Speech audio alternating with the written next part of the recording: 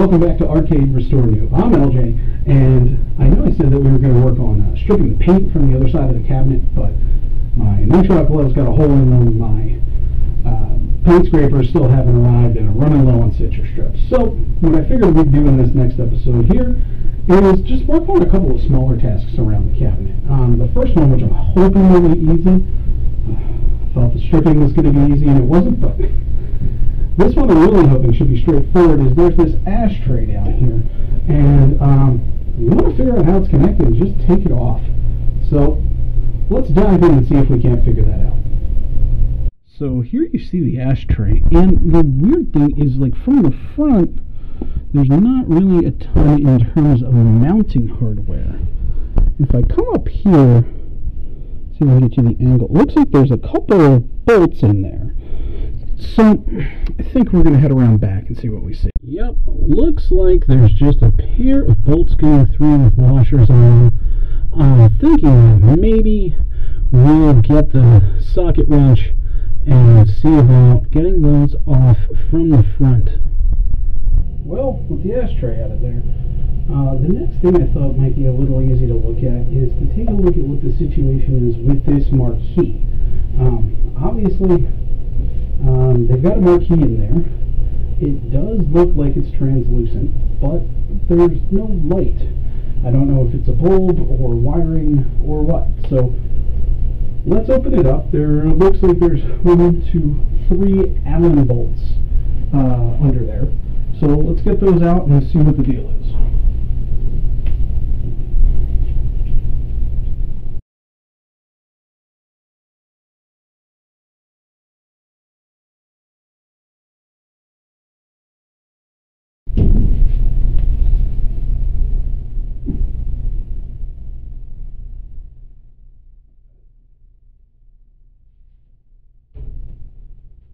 Alright, now we've got those bolts off, and okay, bunch of nothing in here. Oh, let me grab the camera and bring it in close and grab the flashlight, and we'll see what we see. Alright, yeah, we've got a pair of wires going into the power switch. Okay, so those are running the power switch. And there are a pair of leads coming off of them, but they're not connected to anything. So I think from some of my reading, what we're going to want to do is run something that can take 120 volts straight from the wall. I think arcadeshop.com had a fluorescent fixture that might, maybe it would sit down here in front of the speaker. But basically there's no light in here. It's just missing. I can't imagine why whoever converted it would have gone through the trouble of getting a translucent marquee, which honestly even, yeah, it looks like it might have been, customized or handmade or something like that, but there's this translucent marquee for a system that just doesn't have a light. So add it to the list. We're going to have to put a light in there. So I had been debating whether or not I wanted to try and get this working as a Dodge City before I convert it over to JAMMA. And when I was doing the ashtray, I noticed this. There's a bunch of just randomly cut, dangling wires just going to nowhere. It makes no sense. I have no idea what's going on here. So I think that kind of answers that for me. And I think that we are just going to go ahead and wire it for JAMMA as soon as I get all the parts in. So this mess of spaghetti is a JAMMA connector. So basically on a lot of arcade boards, this was the standard in the 80s. One connector to connect the entire arcade cabinet to a board. Obviously, this is what I want inside my cabinet. You can find Rygars with JAMMA connectors. There's also adapters for original Rygars over to JAMMA. But honestly, once I have it wired up for JAMMA, it can be whatever the heck I want. Now, the thing I need to contend with is the video. So this bundle here is power and video. And so you can see here, the video is configured with one sync line, that's the white line, and then ground, blue, green, red. So that lines up with exactly what that monitor board wants, except for the sync line. It wants it split into two. Now if you notice, this connector gets thin right around here, right around that sync. So my understanding is basically that is specifically so that you can break off that sync connector, split it, wire it to both the horizontal and vertical parts of a different Molex connector, and wire it into this exact type of board. So we know how power works, we know how video works. Controls, that's going to be a whole process. Building out a custom control panel. But like I said earlier, I think at first this thing's going to run a Pandora's box. And the Pandora's box I'm looking at getting has a USB port on it. So I think near-term goal is going to be get a light in here, get the Pandora's box, wire this thing up with new Molex connectors so that it's wired to power. It's wired to power. It's also wired to run the screen, and hopefully we can connect it up to the speakers. And then theoretically we could just add a USB video game controller. Probably any kind of standard USB controller would work. I've got probably 30 options sitting in this room. So I think the idea would be just to get an image on the screen, sound out of the speakers, see if we can get something playable on here that's not video poker. So before we continue with installing the JAMMA harness, there's two things we need to address. First is, we've got this big CRT, carries lots of volts, we need to discharge it. Now, I'm not going to show you how to do that because I am not an expert. I'll link in the description a video from TNT Amusements that I'm using as my guide for discharging the CRT. Now, the second thing is, I'm starting to take apart this housing, but at the end of the day, the power cord here is in pretty rough shape. It's pretty old. There's a piece of cardboard that kind of sits between the contactors that's falling out, and so one of the first things we're going to do is replace that power cord before we do anything else with JAMMA. So let's get started. So as you can see, I've brought my soldering kit over to the machine. I'm not really sure what else to do, because if we look here, this is the original power cord, and it comes through this hole, goes right into this fuse. So the hot wire goes into this fuse, the cold wire goes into this left side, and the hot wire from the fuse goes into the right side, and the ground wire goes into the middle. And those are all soldered connections. So in order to remove them, I have to solder them, and there are no sort of disconnectable wires over here at this point that I can see. So my best thought is to do it in place. So I'm going to turn the soldering iron on, and I also have my new wire, and this has basically standard 3-pin plug on one side and 3 wires on the other side, and that's all it is. I have already pre-tinned the wires, so I think the first step is going to be removing this old cable, and then we should just be soldering the new wires in place.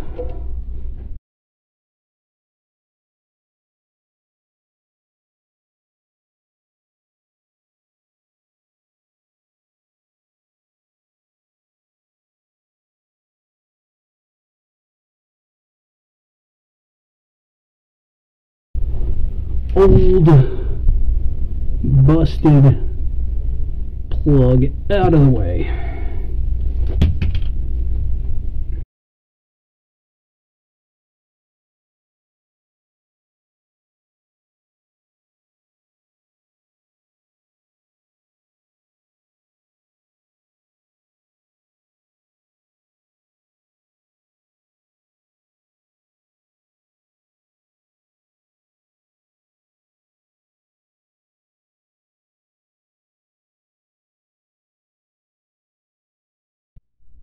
Alright, I was able to at least get it out enough where it can actually rest here, which I think is going to be helpful.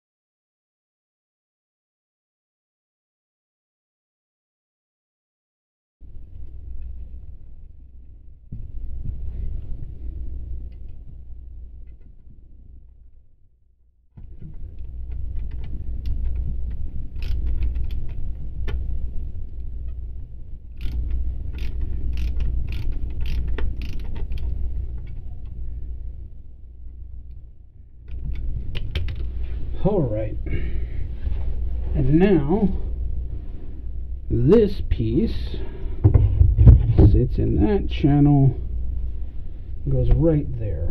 Now the only thing I'm probably going to want to do at some point is just put like a little strap across here to make sure that the wire doesn't go anywhere, but we're not going to be really moving this thing around while it's plugged in or having a lot of foot traffic, so I'm not that worried about it at the moment.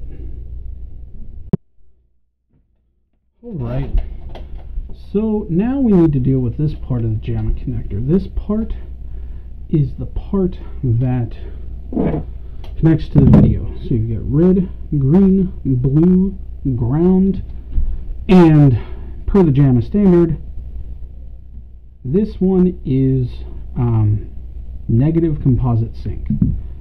But you'll notice that this can be broken off. So we're going to crack it off because our board can take negative sync, but it needs both a horizontal and a vertical component. In addition, when it takes negative sync, there are two different pin inputs. One is 1, 2, 3, 4, 5, and then, 1, 2, 3, 4, the RGB and ground, and then it has horizontal and vertical positive sync. horizontal and vertical negative sync are on a different type of the board, or different part of the board. And so we've got to kind of get this one out of here and then put that into a new 3-pin Molex connector. Well, I'm not having any luck getting this thing to break apart, but it kind of doesn't matter. What I'm going to do is I'm going to snip the sync line really close to the pin. Alright. And then work on getting that into a new housing. So we've got our RGB and ground on this wire, and then this wire is going to be our sync. So the problem I'm running into is that the connectors that I bought are way closer spaced together than the connectors that the monitor needs. So I'm trying to figure out a solution. What I think I might be able to do is a little weird, but let me show you. This is the video connector for the old board. I don't need it. And at the end of the day, I have 2 signals that need to be generated. I think what we're going to do is I'm going to take a sec to set up, and then we'll strip 2 of these wires, the ones that are on the proper side. The extra here can just hang over the edge. But basically that connector up top for negative sync is a 3-pin connector. We need to go and validate which of the pins I need to tie into. All the other ones will snip off, and then this can pop in and hang over the edge. So the top 2 pins of that 3-pin connector are our horizontal and vertical negative sync. So I'm going to snip these 3, because the way that this is going to sit in the cabinet is going to be red, green, blue, and ground, kind of running up the neck board like this. Then this one, which is in the top set, a ground pin that in everything I've read does not need to be populated. And then these 2 are going to be our sync lines. So they're both just going to plug in kind of like that.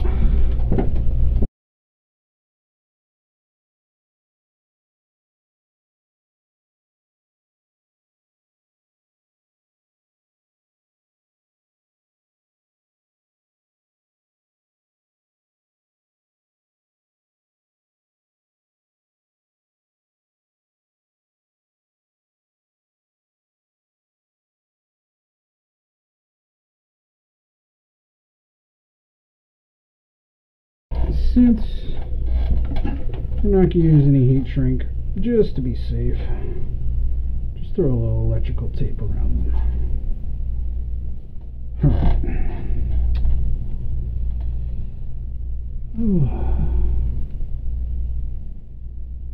Okay.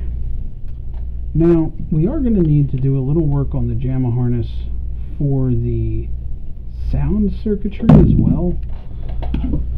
There's kind of a quick disconnect connector up there that runs the sound circuitry, but honestly, given what we've done, I would like to hook it up to power, hook it up to wire, hook it up to the monitor, and hook up the Pandora's box, and just see if we can get an image on the screen.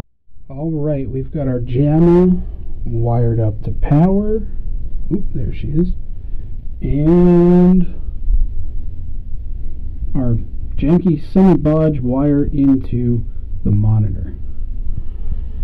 So, I think the only thing left is to grab our JAMMA board. Alright, I've got this JAMMA board that I got off of eBay, and one thing I noticed is the JAMMA edge has a part side and a solder side. So part side is, usually on a circuit board, the part where the components are showing, And then the back, where there's no components, and there's just traces, would be solder side. Not really sure on this box. I'm going to assume part side is just kind of up, since there looks to be a little fan hole and stuff here. Oh, all right. Now for the moment of truth. Okay. Power switches up here. Here's nothing. Monitor's humming. Usually takes a sec to come on.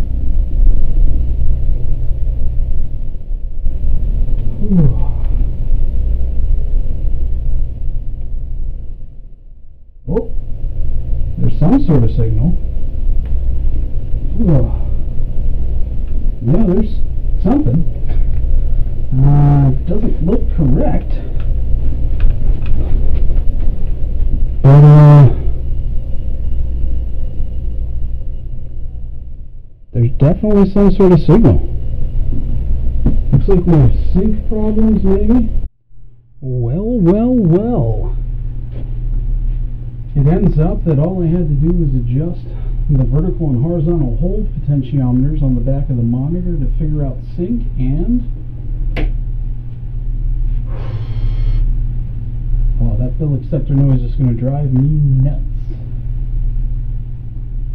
Give the monitor a second to warm up.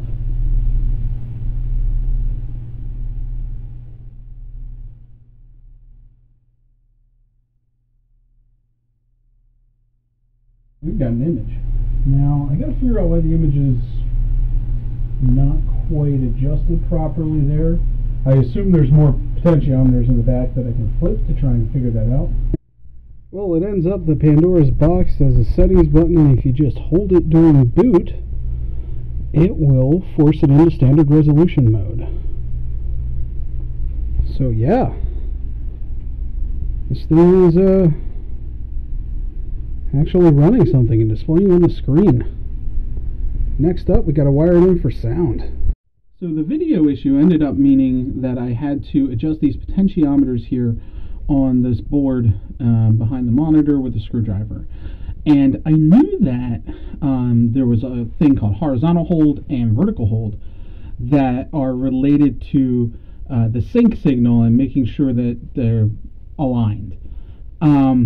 However, what's really weird is I had thought that they would be the sort of things where, oh, I twist them and things get better or things get worse. But in reality, they are more like it's either in the right spot or it's in the wrong spot, from my experience.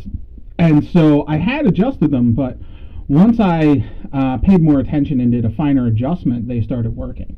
So as for sound, we have this little connector here that runs into the speaker. So my thought is that I'm just going to disconnect that plug, snip the end, and solder that onto the JAMMA connector for audio. Alright, got sound wired in now. Made a couple of small tweaks to the screen. Just adjusted a couple of the potentiometers on the monitor board.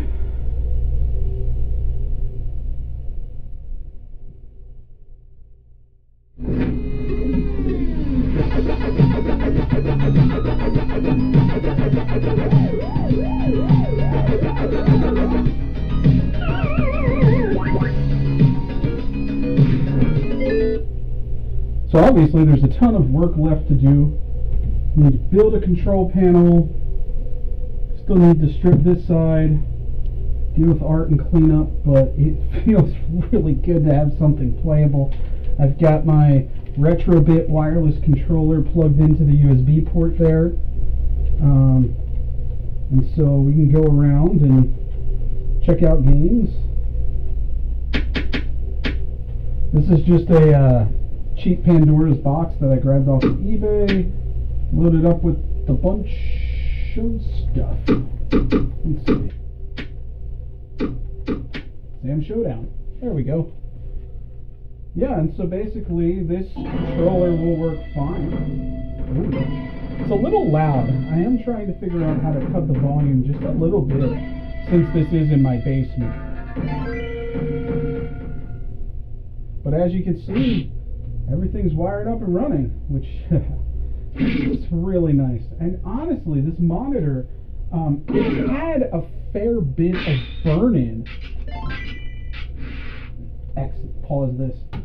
But this monitor had a fair bit of burn-in when I got it. But honestly, when it's on at least, you can't even tell.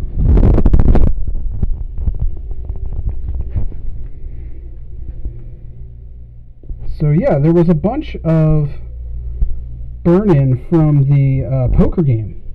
So you'd see rectangles along here. But I guess it wasn't that badly burned in because that's all cleaned up. And this monitor is looking pretty nice, honestly, right now. So I think that's about it for this video. Next time, I think we're going to start working on stripping the other side and doing some of the cosmetics. Building the control panel, we'll see when we get to, but honestly, it's going to be tricky. I'll show you why. So this control panel that is here is metal, right? So there's not really a ton that I can do with that. But what you'll notice is that here we've got this angle. So my plan is to build a new control panel out of wood. I just need to figure out how I get the appropriate angle. I've got some woodworking tools, but I need to make sure I have what I need to generate this kind of gentle angle here. So what did I learn? I learned that ashtrays are really easy to remove. I also learned that the JAMMA wiring, the colors repeat. And so it's really important to just keep track and trace whenever you're wiring something. Just go back to the harness, find the line, kind of give it a tug, and make sure you know exactly where it's going to before you wire it up. And then the biggest thing I learned is that those vertical and horizontal sync potentiometers, they're not really a range. They're either right or they're wrong. So you just got to kind of twist them back and forth until you see the lock. And you have to go slow to make sure you don't miss it.